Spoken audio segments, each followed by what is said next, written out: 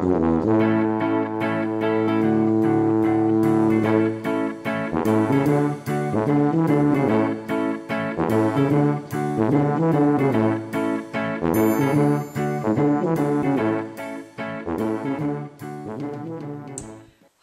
my name is Betty, and welcome back to my series on how to make a jointed fur teddy bear. In part 1 and 2, we discussed the fur, the pattern, transferring the pattern to a template, and cutting these templates out.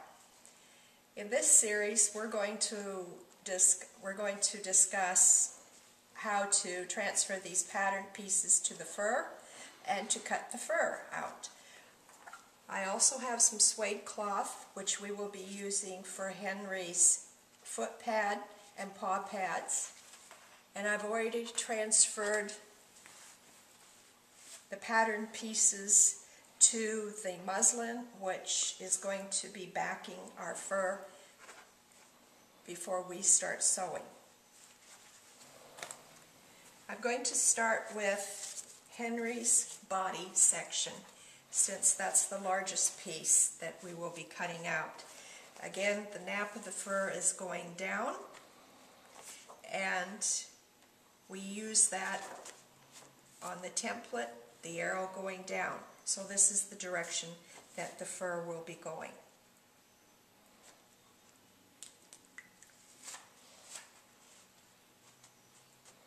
We make sure everything is flat and that this is pretty straight on the fur. We don't want it crooked to the side, because then the fur will be going to the side.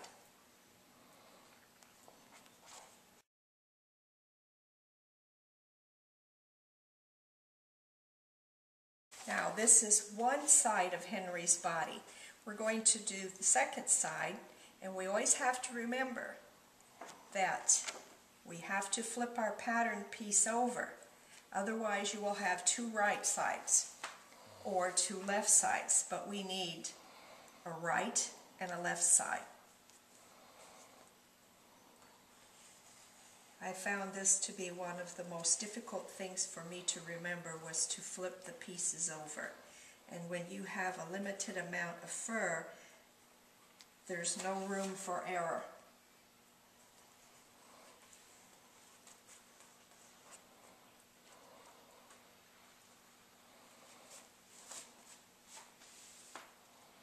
Now we have a section here that we're going to leave open, that we're not going to stitch closed.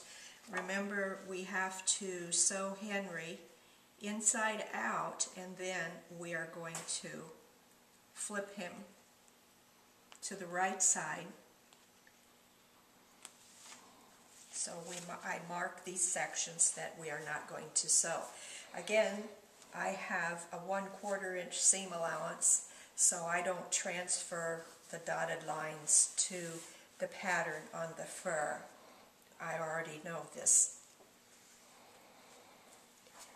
Before I started laying and drawing any of the pattern pieces on the fur, I made sure that I had enough fur to cut Henry out. So now I'm going to do the head gusset, and again we look at the nap.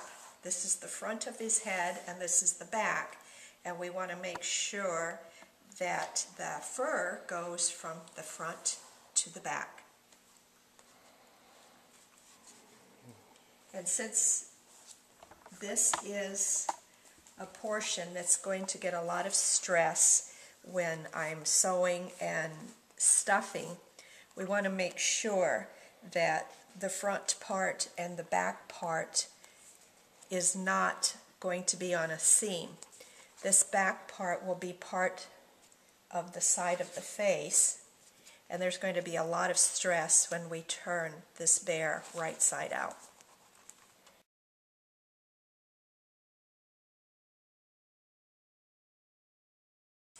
Now I'm going to cut Henry's ear.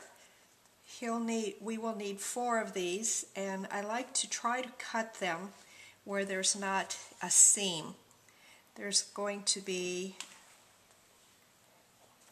some tension on here when I turn the ear right side out and stitch it to the head, so I try to get a smooth piece with no seams on the fur.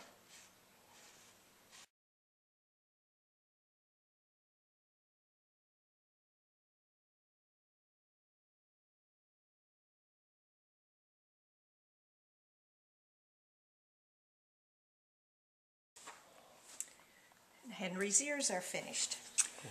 We're going to cut Henry's head now, and the nap is going to run from the nose, the front of the face, to the back. And this is the way the nap of the fur is going. And again, I try to eliminate seams on stress points. On the head, the stress point is at the neck opening, and even though we have a small seam here, we'll still be okay.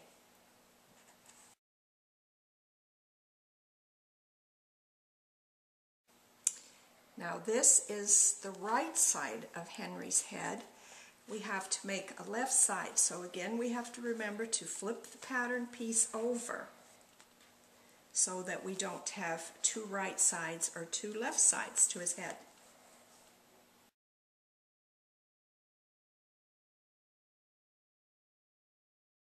Now we're at the lower section of the first stole, and I will be cutting out Henry's legs and his inner arm on this piece. So again, we remember that we have to flip these pieces over.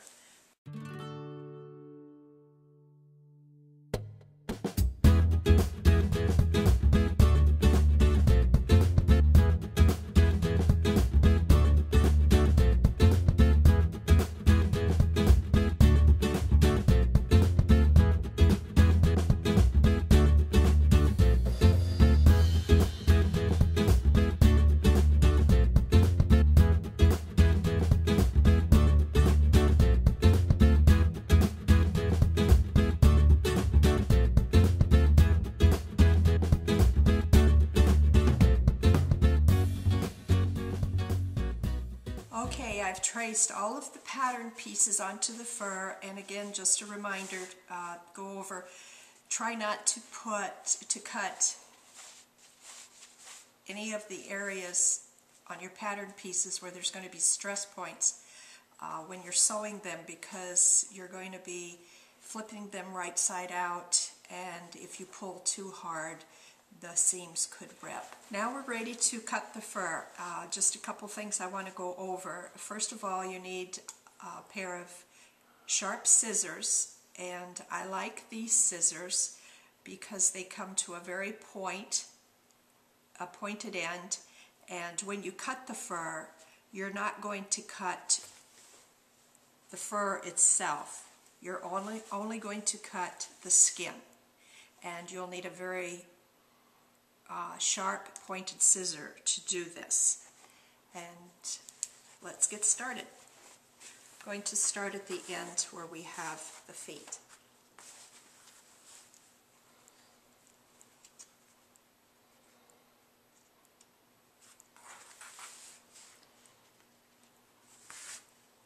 Again, you're just going to follow the line that you've drawn with your magic marker, and you'll feel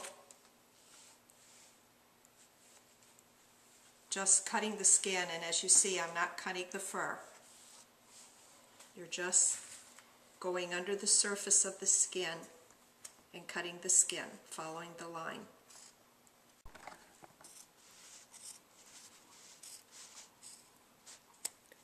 I'm just very carefully following the line. And if you see, you can pull it apart, and I haven't cut any of the fur.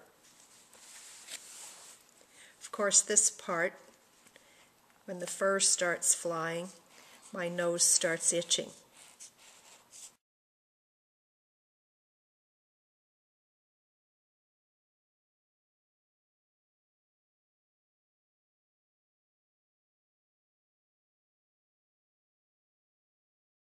Now the fur will start coming off on the edge, but don't worry. It's just where the cutting line was.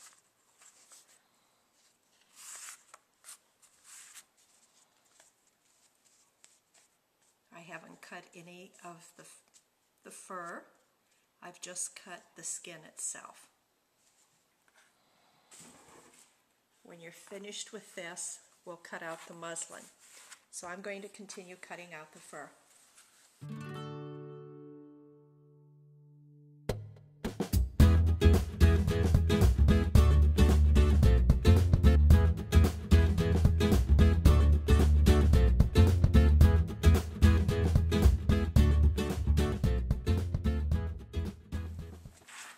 Okay, as I'm spitting out fur balls, I want to show you that all of the pattern pieces on the fur have been cut out and all going in the proper direction, the correct nap.